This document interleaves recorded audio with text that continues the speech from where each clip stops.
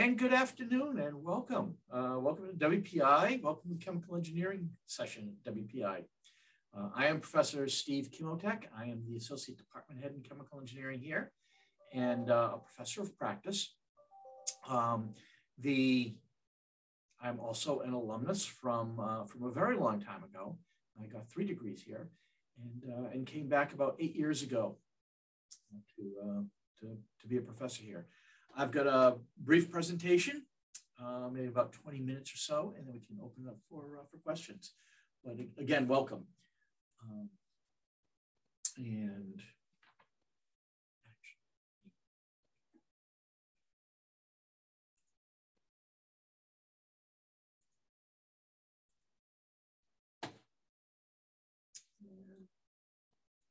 sharing the screen. So first, I don't know about you, but when I was a high school senior, I had no idea what a chemical engineer was. But my guidance counselor told me I was good in chemistry and good in math, so I should be a chemical engineer. What it is first of all, it's not chemistry. It's a very, very broad discipline that deals with the application of chemical systems, industrial, natural, you name it. And we're transforming chemical, biological, physical transformations of matter and energy into something more useful without compromise to environment, safety, or finite resources.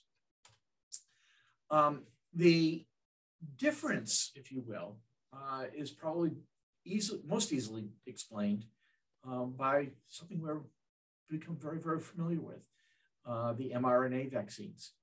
So it was a chemist or a biologist or a biochemist, but one of the pure sciences who made the discovery that these materials will make a wonderful vaccine for COVID. It was a chemical engineer or groups of chemical engineers who was able to bring that to society and make hundreds of millions of doses and get them out.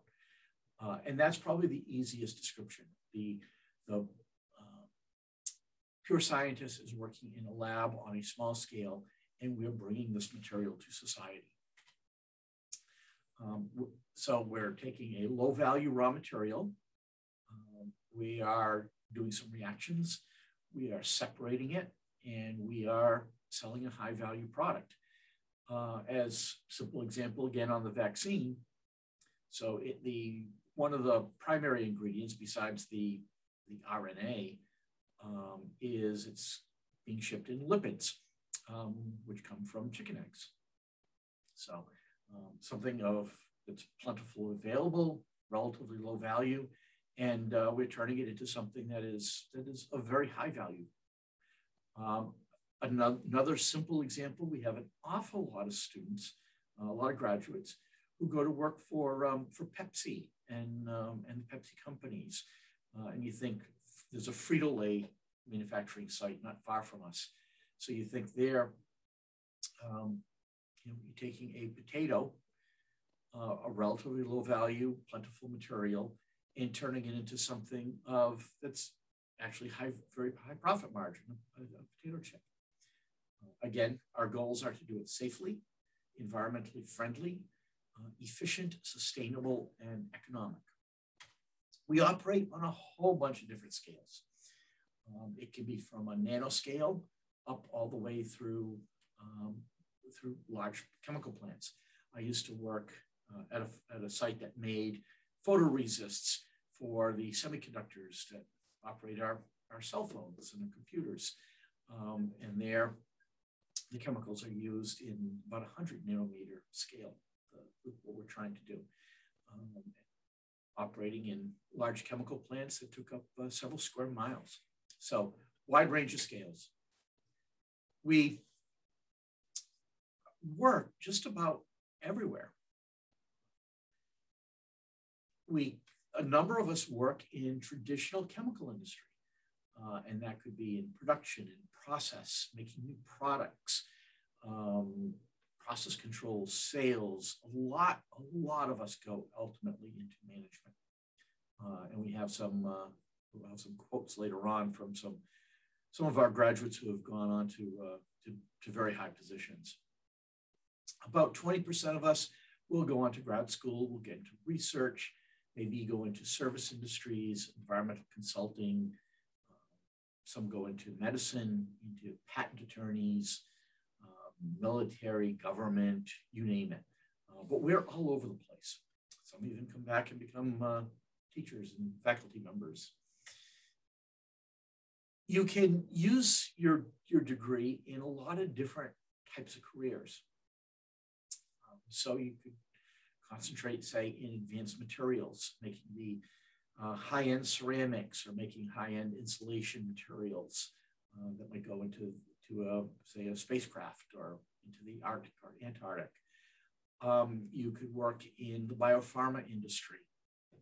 And we certainly have people in Sanofi and Biogen, Genzyme, AbbVie, on and on. We have people who are working at Moderna and Pfizer on the vaccines. Consumer products and food and beverage. A lot of folks go into this area. We have folks working at Frito and Stacy's and Pepsi. We have folks, not so much anymore at Procter & Gamble, but certainly in a lot of the, let's say, in consumer products.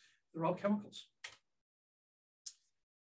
We can work in chemical products. We can also work in environmental protection and natural resources. Those are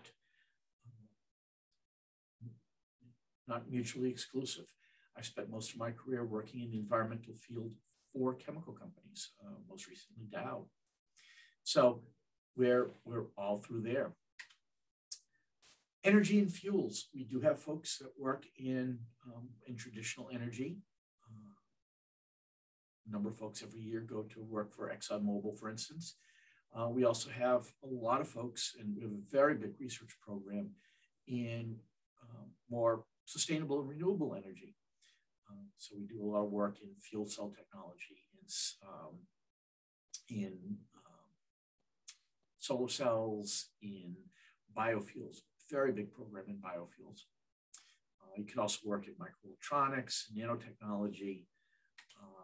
About in a normal year, somewhere in 15 to 20% will go on to graduate school and looking for careers in research. And then a number of folks also go into design and construction of new chemical plants. So why chemical engineering? Why WPI? If you've looked at all about WPI, probably the first thing that comes up are the projects. So we're going to talk a lot about project. We have very good facilities. Some are quite unique, even among chemical engineering programs. We'll talk a little bit about that. I'll introduce you to some of our faculty members virtually. Our students are amazing. I wish we could have had some students here this evening. We're actually on a term break, so they're off on some very well-deserved rest right now. So wasn't able to get some there, but I'll bring in some student perspectives. You will learn innovative thinking. We're a very entrepreneurial type institution. You will work in an interdisciplinary manner. We try to not have too many silos. You will do projects with folks from all other majors. You will get a global experience. And we have project centers all over the world. I understand we have someone from Qatar here this afternoon, so welcome. We don't have a project center in Qatar, but we do have all over the world. I'll give you a few examples. And ultimately, you'll get a great career. So projects. You are required at WPI as a graduation requirement to do 3 significant projects. One is in the humanities and arts. Now, we're a STEM school. Most folks are not coming here for humanities and arts programs, but we do have a very, very solid humanities and arts program. The music program, the arts program, the performing arts programs in particular are very, very good. Most folks will do this their sophomore year. And what it does, among other things, first, it helps provide you a good, well-rounded education. It also helps provide communication skills. You will leave here being able to communicate with a wide variety of audiences. And that is critical in today's world. The junior year project, typically junior year, is probably the most unique program at WPI and really separates us from a lot of other institutions. It is called the Interactive Qualifying Project. We have a name for everything. And it is a project, it is not in your major. It is a project that is blending society and technology. So we are bringing technology and technological solutions to the world. Most students will do this at one of our project centers around the world. And so you may go to, say, Namibia and bring water to a village. Maybe you go to Bangkok and help them with waste management problems. Maybe you will go to Reykjavik, Iceland, and work on, they have a wonderful geothermal energy program. So maybe you'll be working on something around that. Or maybe even Venice and working on art restoration. So in all cases, there is a technological component and you're working with local folks.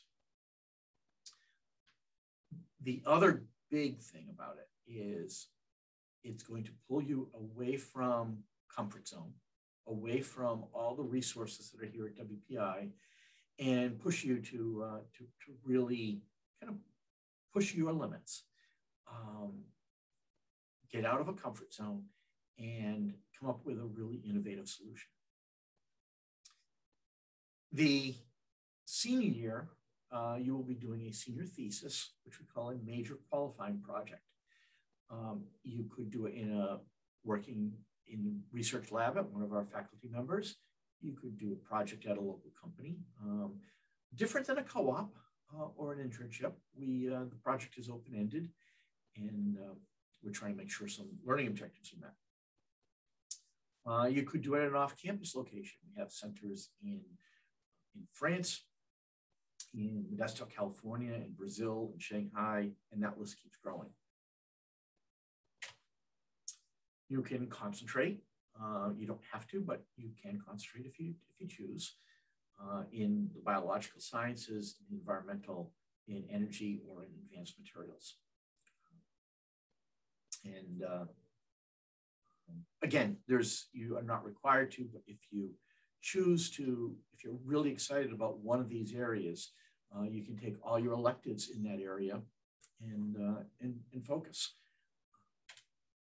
Our facilities. Excuse me. We have, first, we have a senior lab. It is a 6,000 square foot, 3-story lab filled with a couple dozen different unit operations, which are large pieces of equipment. Figure a typical piece of equipment. You can see a picture of it sort of on the, both the top right and the bottom right to give you a feel for scale. The bottom right shows some of our tall columns, and the top right shows a biofuels reactor. It is dedicated to undergrad teaching. And your senior year, after you've had all the foundational material, you'll be shown the equipment. This is 1/20th commercial scale. And then you'll be told how to operate it and given some instructions on that. And you'll design some experiments and do them and report out on them and do the data analysis. It's where we put theory into practice.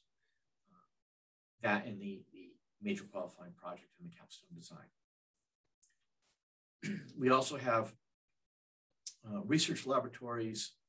Virtually every faculty member has their own research lab, and those are available for, you can join a lab and do research with this more fundamental research. And then we have the normal undergraduate and graduate computational facilities. Excuse me. Faculty. This is almost out of date. We have one more faculty member who is going to be starting in January. She's not shown here yet, but let me go through some of these. So first, Professor Abu Lail. She is half-time with us and half-time with the environmental department. We collaborate a lot. She is running our senior lab. She is actually an alumna of our program. She got her PhD here. Dean Terry Camisano is Dean of Graduate Studies. She no longer teaches much, but she does have an active research program, and her area is in biopharma type work. Professor Deskins, his work is in energy, and he looks at energy from a surface standpoint. So he's trying to develop catalysts, looking at the very surface of the catalysts, a lot of modeling. I'm going to skip Professor DiBiasio for just a moment. Professor Dixon does a lot of work in energy at a reactor level, so a unit operation level, does modeling for that, some experimentation, but mostly at the stage modeling, and try to get most energy efficient. And then Professor Kazantzis takes it one step further and looks at large-scale integration in very large chemical plants. How does it all fit together? Going back to Professor DiBiasio, his work, he started in the biopharma area, and he is now doing most of his research in engineering education. He's actually won some national awards in kind of revolutionizing engineering education. My area of expertise is in chemical process safety, how to keep things from blowing up. And I'm an alumnus of the program, as I mentioned. Professor Roberts is our department head. Her area is in biopharma, and she's trying to develop some anti-cancer drugs. She is an alumna of our program. Professor Stewart, her area of expertise is in soft materials. So if you think of say someone wants to put in a new knee or a new hip, there's a big metal component that goes in there. You also need essentially some gaskets, some soft materials to cushion everything. So that's among the things that she does. You have to have antimicrobial properties. Professor Stewart is an alumna of our program. Professor Texera is, his area of expertise is also in catalysis. He has a large and growing lab in all kinds of catalytic materials. He is an alumnus of the program. You see a trend. You have a lot of people who come back, who really like the school and leave for a bit, maybe for grad school, maybe for work, and then want to come back. Professor Timko, his area is in biofuels. He's a thermodynamicist, and he's trying to look at a typical plant. We're very good at taking the lignin in plants and turning it into, say, biodiesel. We're not so good at taking about 50% of that material, the cellulose, and doing anything with that. So he's working on that. Professor Young, his area of expertise is in biopharma, and he is particularly in yeast-catalyzed reactions. Professor Zhao is in microfluidics. She comes up with nanoscale monitoring systems. So picture like for someone who's diabetic, you could implant a sensor. And Professor Zarowski, his area of expertise is in, he does a lot in our graduate program, kind of overseeing projects, and he is also helps out in the lab quite a bit. The missing is Professor Bailey. She'll be starting in January. She is an alumna of the program, and her area is in biopharma.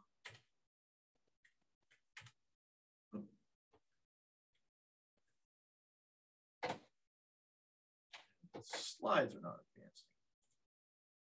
Here we go. So why WPI? You'll learn to solve problems.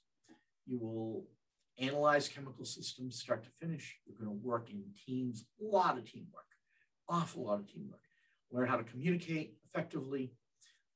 You're going to get all the same chemical engineering principles that frankly, any accredited chemical engineering program will have. And you're going to address global and societal issues. You're going to make a lot of money when you graduate. Last year was kind of a weird year, right, with COVID. So these are data from March of 2020, which was kind of right at the start of COVID. And so these numbers are lower than normal. At graduation, 59%, or just before graduation, 59% went to employment. It was an unusual year, so a lot of people, because a lot of companies were shut down, a lot of people stayed for graduate school and got a master's. Usually this number is about 70% employment, about 25% grad school, and about 5% undecided.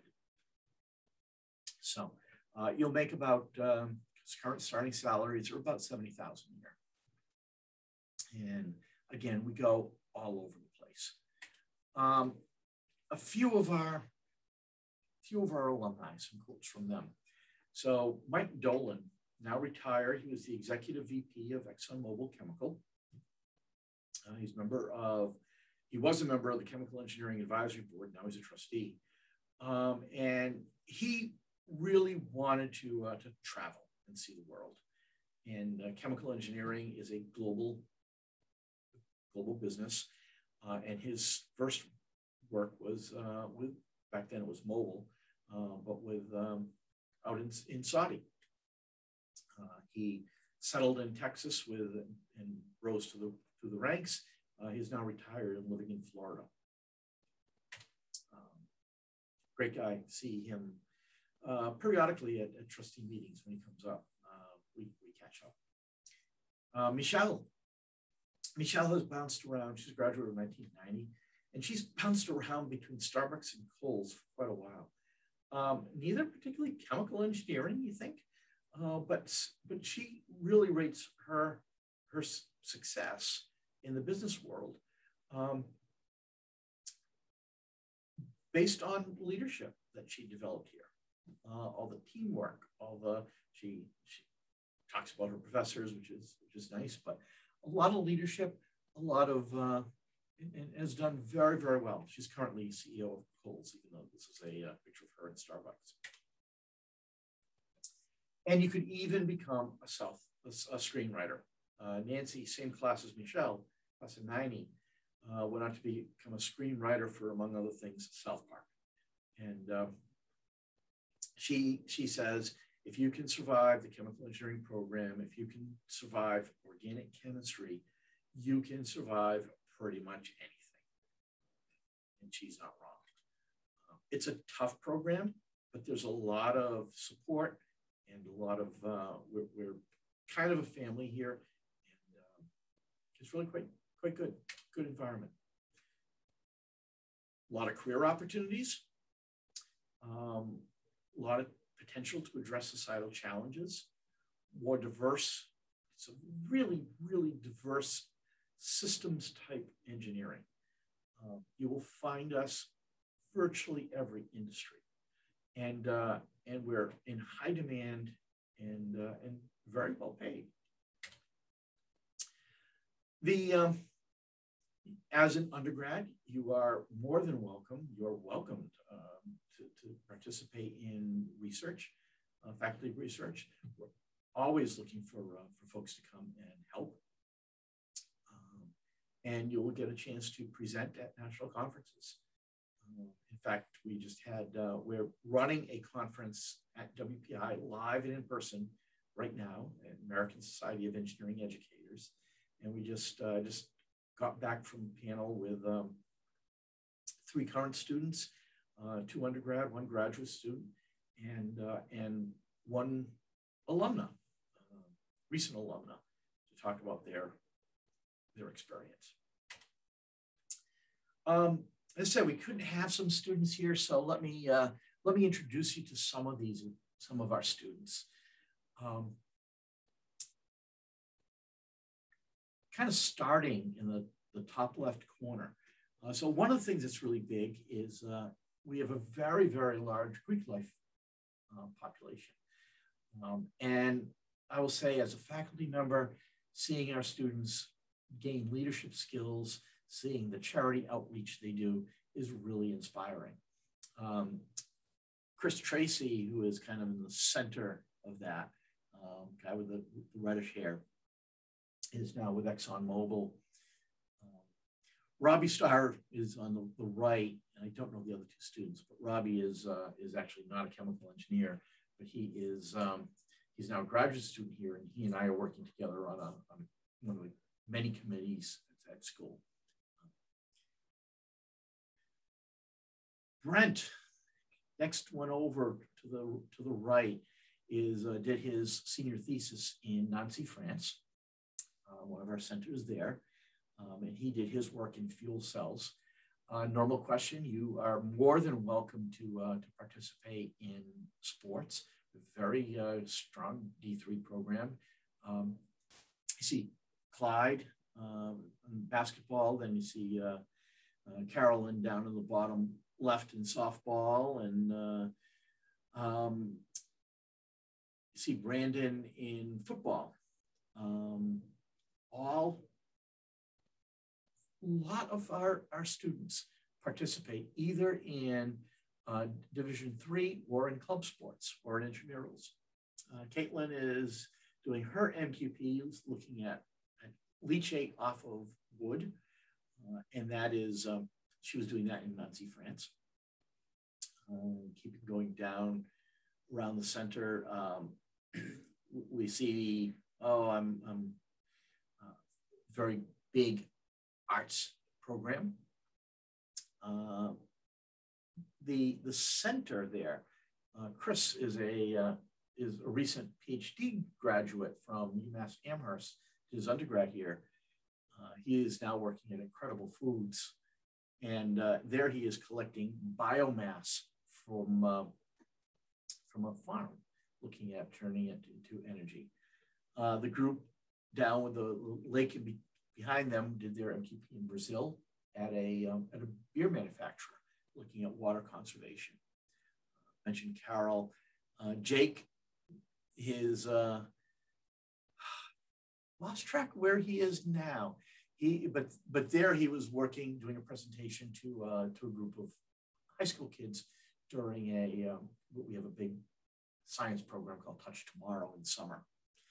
You can see group presenting at our project presentation day, and then with Halloween coming, every year one of our student groups runs a big haunted house.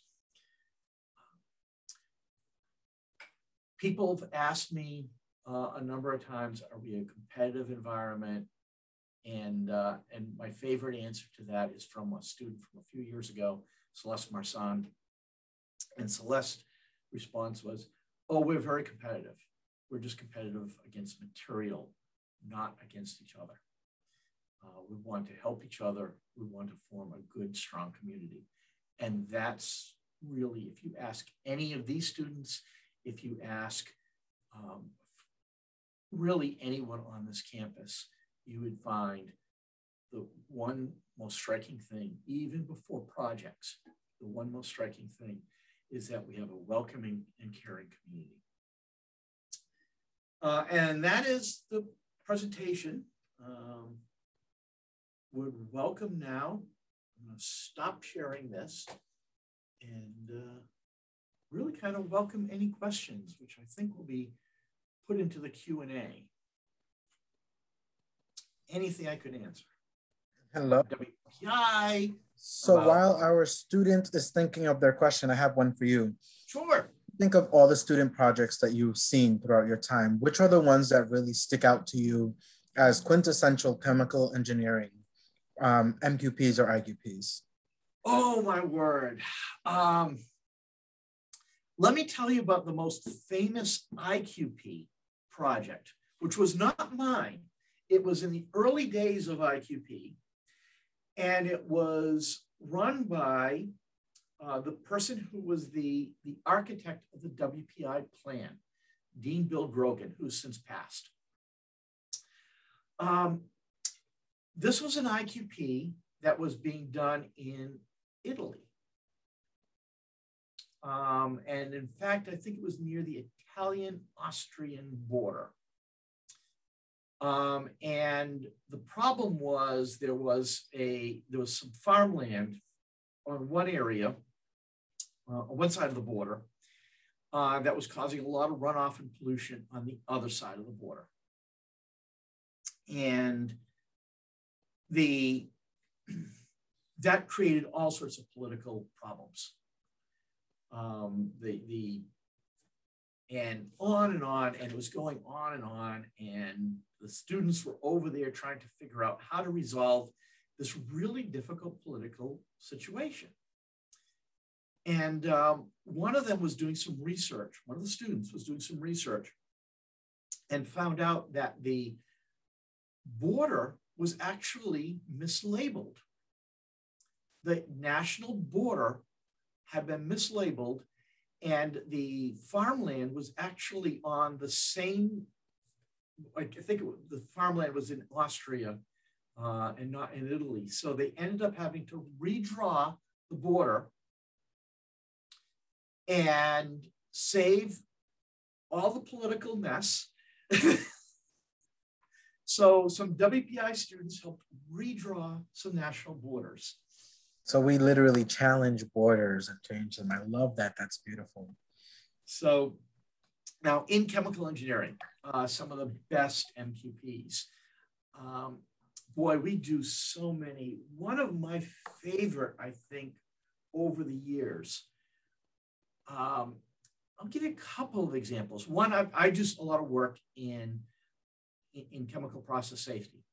So we had one company who had some uncontrolled reactions that was causing some things to blow up. No one injured, no danger there, but still very, very dangerous. And so these students worked, and they built with our machinists, they built a pilot little reactor, about 1 gallon in size, did a whole bunch of experiments to help redesign a process safety system to keep this from rupturing, from blowing up, from hurting people. They did a super, super job. Another, which I really liked, we were doing work at another company, and they were making pigments. And you think, oh, pigment for, a printer. Not very exciting. But this company was having all sorts of problems. And the students went there and they said, okay, here's the problem, here's all the equipment. And one of the things that the students did was say, well, how do you know is your equipment all calibrated and all correct? And the company said, of course they are, just that's not the issue, go away. Here's what you need to be working on. And the students pushed back very professionally, very appropriately. And the company was not very receptive, but the students held their ground. They were good, strong, knowledgeable. And they did some testing, and they found out that, no, as a matter of fact, the company's equipment that they were using to do the testing was broken and uncalibrated. They got it fixed, and in the process fixed the company's problem. And the company was just absolutely amazed. And the last one I'll share with you, this one company, we do some work in another chemical process, which is brewing. Very big industry. And so this company was working with a very small craft microbrewery that's local to WPI. And it's a big growing industry in this area. And this brewer had his idea about what he wanted for a beer and was never able to get it. And a lot of the beer was coming out really kind of bad, to be perfectly honest. Sometimes it was wonderful, sometimes it was bad. Well, the students, you think it's beer, right? How difficult is it? The students did hundreds of experiments, all sorts of chemical analysis on all these different experiments, found out what was causing the beer to go bad, came up with their solution, presented it to the guy. They now have a beer named after them at this little local brewery. And so is it saving the world? No, but it's making some people quite happy. Absolutely. And it shows really that development of those soft skills that we talk about all the time, right? Being able to navigate difference when you're in a group. I'm sure that helped in the instance of the pigment, and even, again, taking the smallest tasks and making the biggest impact. It's incredible that our students do that. Yeah. So it doesn't look like our friend here has any questions for now. Professor, if we want to get in contact with you, how do we do that? The easiest way, I'm on the website, but the easiest way, my email is sjkimiotek, KMIOTEK, @wpi.edu. Perfect. You can find me on the WPI website, the chemical engineering page. Be happy to answer any questions on that. Thank you so much. And if you have any questions, feel free to reach out to admissions@wpi.edu. But as always, this is incredible. I learned a lot about chemical engineering. I thought it was all chemistry, but you proved me wrong today for that. And good luck on your decision. You know, it's making a decision about college is a very hard one. Yes. And good luck in that decision process. Thank you very much. You've been incredible. Thank you for those who've joined us. And if you need anything, we're here for you. All right. Good night. Thanks so much. With the conference. Bye now.